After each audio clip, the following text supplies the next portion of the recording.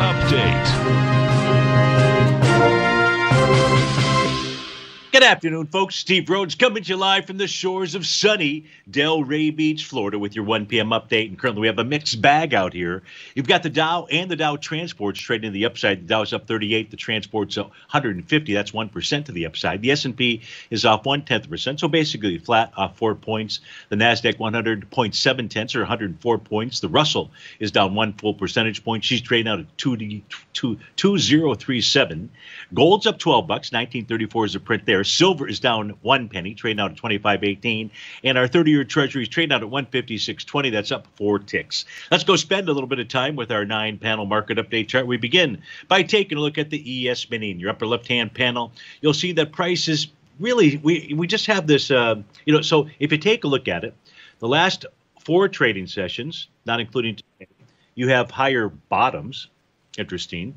You kind of have higher highs, intraday highs that is, but really just trading sideways. Look, the real resistance level, it's up until that descending trend line area, and that's in about the 40, let's see, what does there say today? That would be at about the 44, 45 level.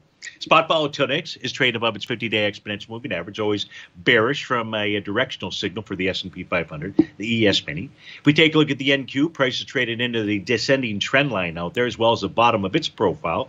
So that's a strong resort. But what is new that has popped up on the screen this morning is a new weekly profile that's attempting to form. Now, this will not complete until, well, we won't have a confirmation of this until tomorrow, Sunday evening, that is. But right now, we know that it's a bearish structured profile with resistance up at the 14,517 level. U.S. dollar index is breaking out above resistance. That's above its TD9 count. It closed today above 97.44 will suggest that it will continue to move higher. Gold is tested and rejected the top of its weekly profile. Old resistance becoming new support.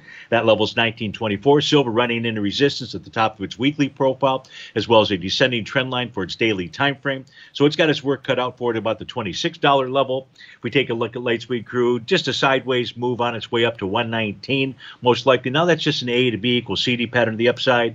Natural gas just continues to consolidate with inside its daily profile with resistance at $4.92 in the 30-year Treasury. It is attempting to form a new profile below price.